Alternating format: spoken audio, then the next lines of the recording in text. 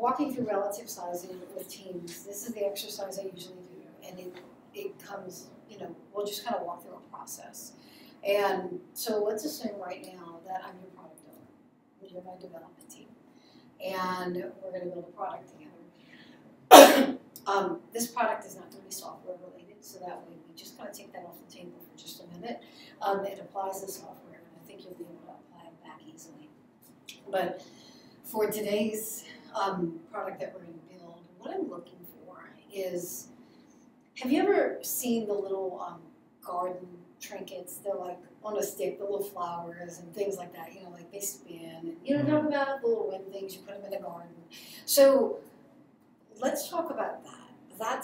You're my team, and this is what you build. Now, whether you do it with software, I don't really care how you do it, but at the end of the day, what I want is some of these things that I can stick in my garden. Okay?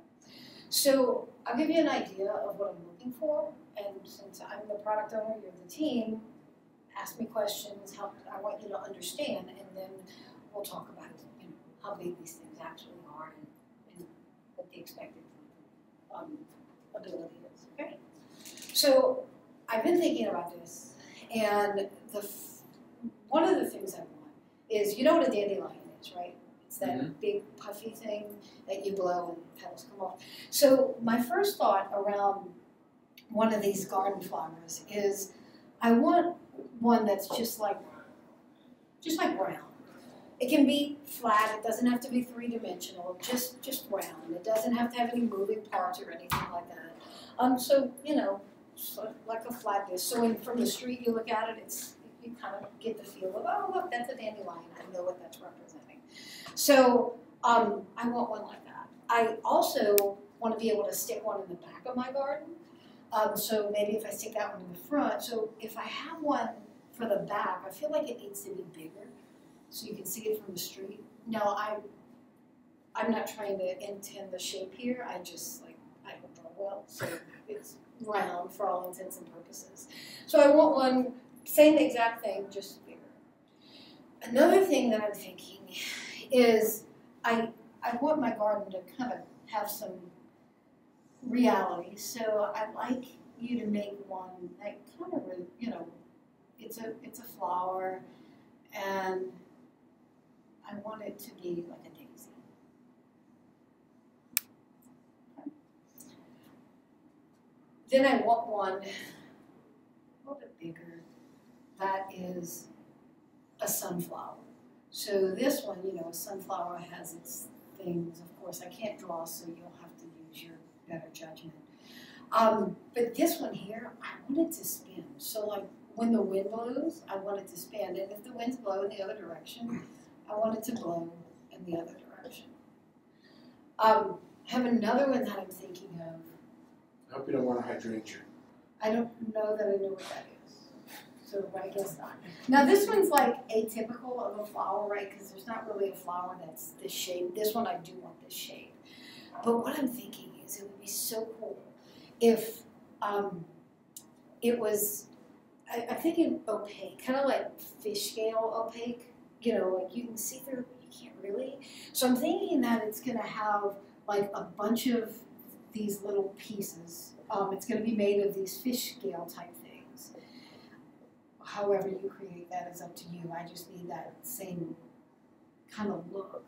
And what I'm thinking of is, they would be put together like kind of loose. So I'll tell you what I'm looking for is that when the wind blows, they make this kind of wave motion. So I don't care if you use chains or string. I don't really care how you do it. Just that's what I want. So then we get this wavy motion in there. Trying to think if there was another one. I think for now this will do, and then if I have more money, then we'll talk about what's next. So questions? I already see where this is going. Really? And I like it. Okay, good. Yeah. You can show lots of animals, like owls or squirrels. Yeah. So do y'all have any questions about these? I don't think so. I mean, we could dig into like more about how they work, but I don't think that's. That's usually where the developers go. They're like, okay. so what do you want it made of? Do you want it made of metal? Do you want it made of glass? How big does it really have to be? So you you care about what colors it is. So they usually ask the typical questions they would ask a product owner, right? We need to know what to build. And then, oh, there was one more. There is one more. There's one that, my favorite one actually. So this one is a dandelion. So it's got all these things. I want this one to be 3-dimensional round and all these individual pieces that stick out. They don't have to come out when you blow them like a dandelion. But I want it to be like the real illusion, 3-dimensional, all the way around like a dandelion. So yeah, so they'll start asking these questions and talk about, what do you want them to be, plastic, do you want them to be metal? Like they get all kind of questions. Whatever, that's fine. So then once you, just like you would in a software development environment, once you have a grasp on what it is, the next step in the thought process, we need to understand and come to a common understanding. The next step in that is, so if I look at this relatively, I can look at some of these and say whether or not or I can look at all of them. There's 3 key things you're considering in sizing. One is how complex something is, how much risk is involved in doing it, not doing it, or the impact it's going to have to the environment, the customer relationship, things like that. Are we going to even be able to do it? And then effort. When we talk about effort, it's not hours.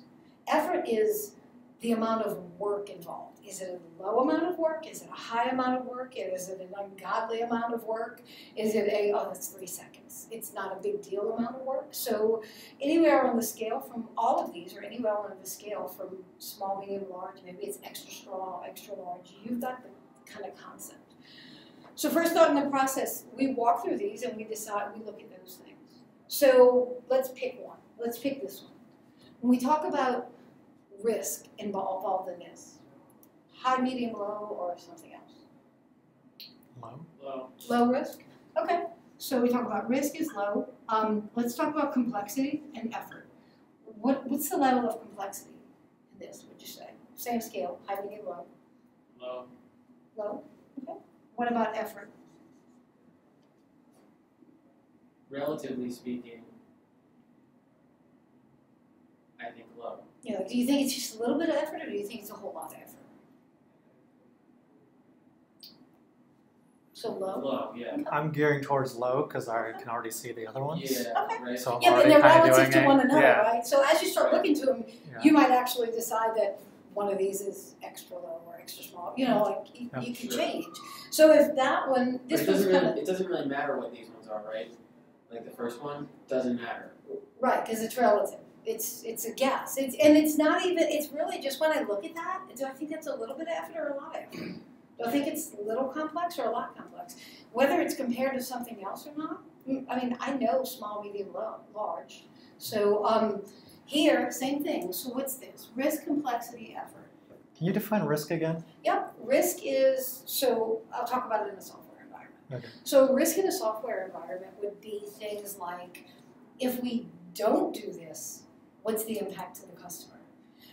It would be, if we do this and we do it incorrectly, what's the impact? Okay. It could be things like, I'm scared to death to put my fingers in that piece of code because I know it's going to blow up. Okay. What's the likelihood that we will not be able to put this in production, or if we do, we're going to take the whole system down? What's the likelihood that we won't even be able to do it because it's too risky, it's too complex, things like that. What's the risk we won't be able to deliver this? Okay. Sometimes having dependencies on external teams adds to your risk. Sometimes it doesn't. It just depends on, every time we work with them, they never ever give us what we need. There's a risk there we won't be able to deliver this. Why is it that we pull that in and consider that when we're doing story points? Well, because it's complexity, effort, and risk. Yeah. So dependency, if the dependency adds to the risk, then we need to be aware of it to know if it's high risk or not. Yeah. Does it actually, but how does that impact like for a team's predictability and velocity and everything, like story points are roughly comparable to, work units? And does risk add work units to something? It Like in the sense of like if we don't do this, what's the impact to the customer? Like how does that how does that translate to? So if you have something that is relatively no risk and you're not sure what to do, how careful are you going to be? Oh, okay, less careful. So you're going to inherently take more time, more thought, more all those things in making sure that every detail is perfect if it's going to All right, yeah, that makes sense. Okay. So it adds to the size. Yeah, okay. Okay, so risk, complexity, effort. And we'll just run through these real fast. Thought process. Small, medium, low, medium, high. So I would say low. Okay, low, medium, high. Low. Low, medium, high. Maybe lower medium, but I would Okay. still say low. And I'm going quickly because this is not meant to be a, we're going to sit here all day and do this. Okay, low, medium, high. And y'all can just call out low, low, Medium. Medium. Medium. Okay, Low. okay. And Yeah, if that's, like if low. you disagree. I would say okay, medium, but medium? that's Okay, okay. cool, that was easy. We See like how easy Trump. that was? And sometimes you get in this, medium, low Yeah. place, that's okay. This is all relative and it's just so we get the thought process down. High, medium, low. Higher medium. Medium. I'm gonna say low actually. I'm gonna say low, Low risk? Yeah, I think Okay. it's low risk. I'm having a difficult time thinking either, because I'm thinking of flowers here, so I'm thinking of the customer as a gardener. Am I doing this? Am I interpreting this right? Like, so I'm trying to think of, sorry, I'm overthinking this. What's the but- likelihood we'll fail? Right. Well, those are like supposed to blow in the wind, They don't right? need to move, they're just, Oh. they're stable. Yeah. So this is where your product owner corrects. Oh, gotcha. No, they're Okay. just stable. Oh, And okay. there could be a likelihood that if the wind blows, Okay. the petals will fall out. Which Okay, then I would say low. Okay. Okay, so low, okay, complexity, Medium. okay, effort, High medium. okay, what about here? Risk, complexity, effort, Say high. high, Yeah. okay, high. Now, I don't know that unless I have a brand new team, I would walk through this type of exercise for long, but when I first start working with them, I do. Mhm. First sprint or so, that way they start to say, okay, now we're getting what we're thinking about. Yeah. So, what is it here? Low, medium, high. Medium. Medium, yeah. That's what Okay. I was thinking. Medium. Yeah, medium or high. Medium or high? Probably Okay. high. I mean, because if I look at the daisy, it's definitely more complex than the daisy. Right? Okay. Hmm. Do you agree, Adam? I agree. Yep. So you want it high? Moving parts. This yeah. one's the daisy, right? Yeah. Yeah. And then what's Terrible the with my effort? flowers. Effort is maybe high. Okay, Yeah. Moving parts. so that's the first thought of the thought process. This is really important for the team to understand because if not, they'll default to, well, how many hours is it taking? That's it. Understanding complexity, risk, and effort's a part of this. So now the next step in the thought process is we can look at these now and we can decide as a whole, is this item extra small, small, medium, large, extra large, and kind of relative to one another. How big are they?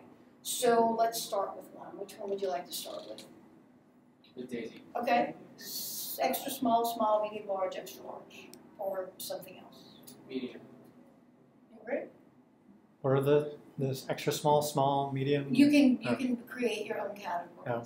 It can be 3x small. I don't care. Gotcha. I'll say small. Small. Okay, that's fine too. Small, Yeah, medium. it doesn't matter, right? Is I don't it think it small or matters. is it somewhere in between It's small and medium. medium? Somewhere between small and Okay, medium. so small and medium, it's not, Yeah. it gives us an idea relatively where it is. It's all that matters. All right, so then what about this one? Medium high.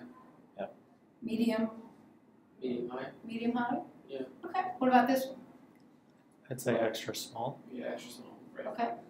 This one's about, XX. this one looks the same. What size is this? I think it's the same. Extra small? Yeah. Cool. What about this one? Extra large.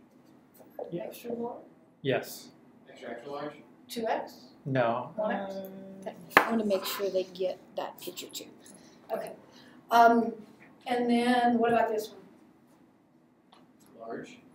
Just large? I agree with that. Regular large. All right. So now that relative to one another, we can see what we think extra small, small to medium, extra large, medium, high, large. So once we have an understanding of t-shirt size, basically, we know how big they are relative to each other. Now we need a way to communicate that relativity numerically, just so there's a common understanding in the organization and within the team. So the way we do that is we apply the Fibonacci series. And some teams use 0.5. You may or may not. I'm just going to let that ride. 1, 2, 3, 5, 8, 13, 20, or 21. It's up to y'all. 40, some use 50. And then usually it's 100. And then something like infinity. So when we look at these, it's still relative, right? So as a company, we have this, the teams, we like them to kind of be kind of close, and by working together, we usually end up about in the same space.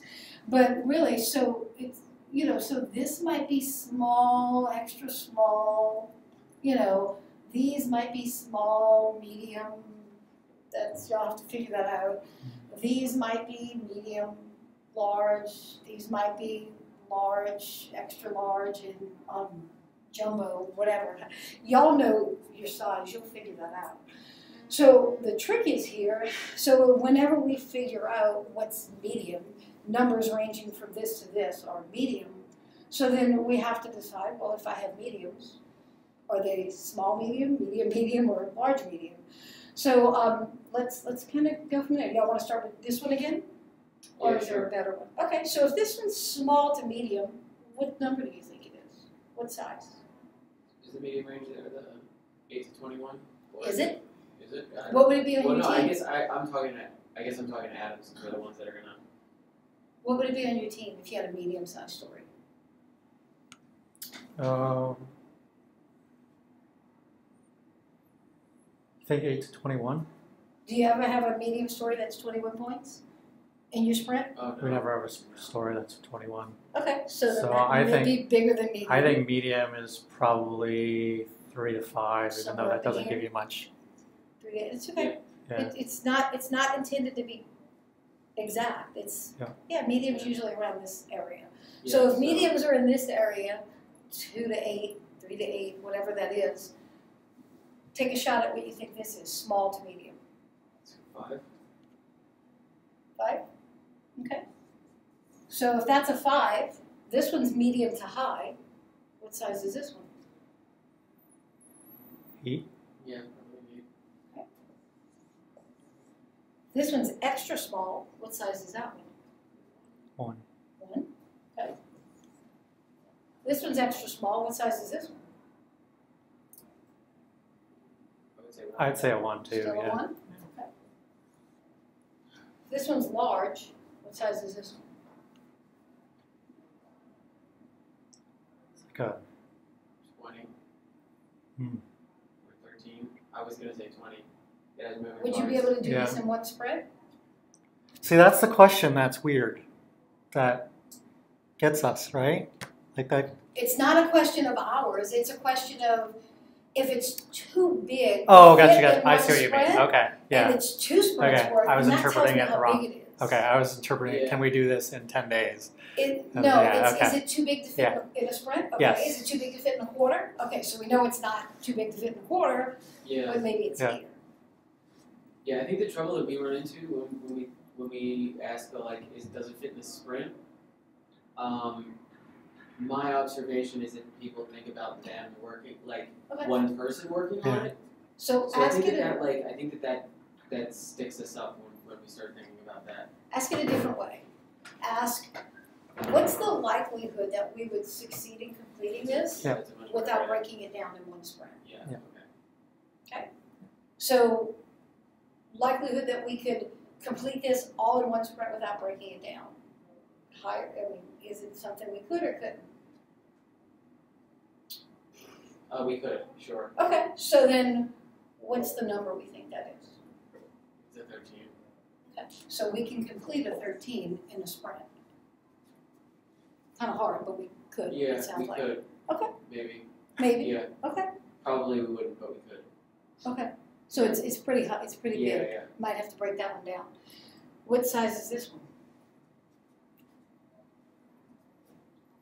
Yeah, that one looks like that would be like a 40. I think we need some spikes. Yeah.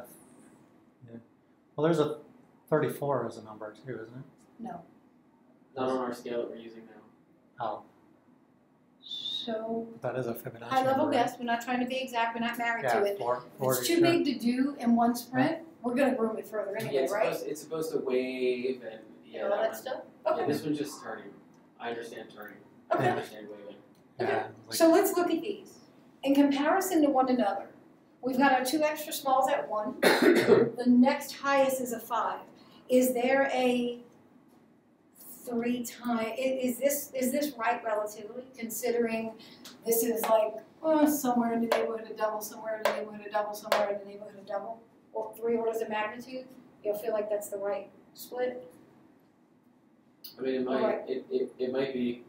As soon when we said 1, I went and I immediately looked back at the other one and I was like, So is it I was still like, above? uh-oh, I'm not sure that we did that right. But then I looked at it and I was like, leaves, petals versus like, yeah, I think it's. Is it still a 5? I And is think this a so. 1? I think so, but Adam might not think so, and we can have a discussion about that. yeah, I mean, I'm almost wondering if that one's overpointed. Yeah. So is this small to medium or is it hard medium? Well, it's probably Because your 5 is dead medium, right? sure. So is it a medium or is it somewhere between small and medium? I mean, I could be persuaded. I'm trying to think of it as like an arts and crafts project. Yeah.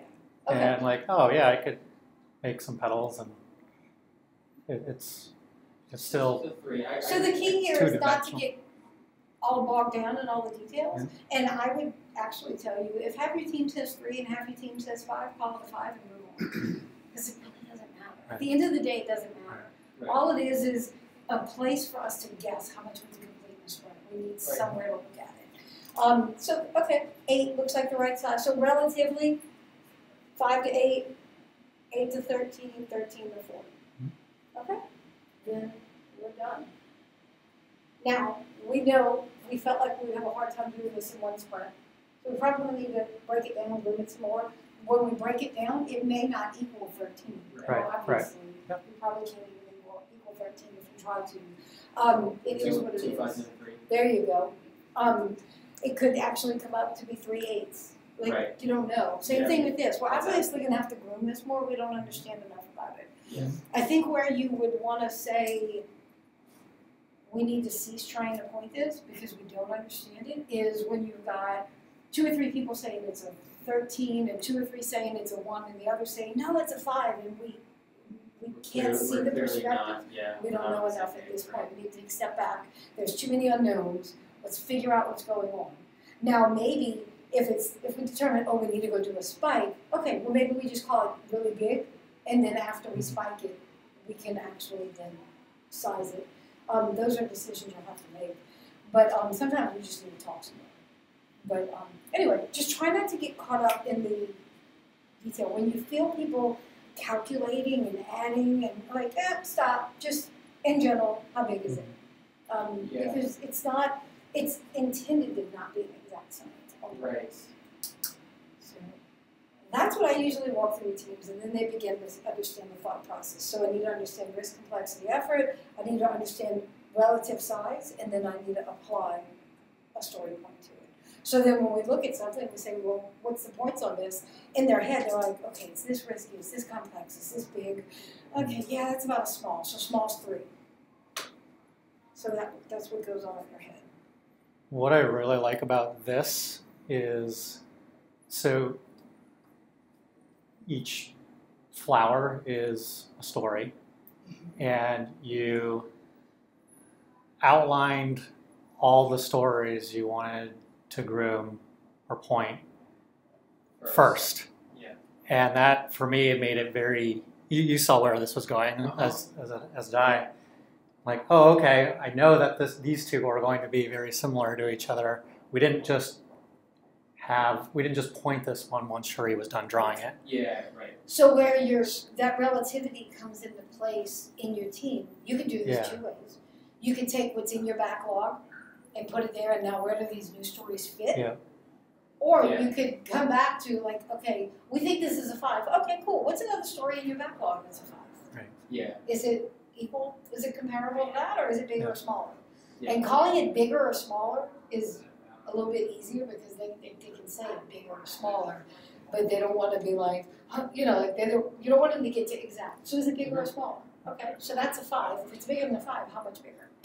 You know. So yeah, there's a couple of ways you can do that. And generally, when teams are struggling, we kind of pick what is a 5. What do we know is always a 5? Okay, and then when we're talking about it, we go back to, well, is it like that one, or is it like this 3, or is it like this 13? You know, same amount of work.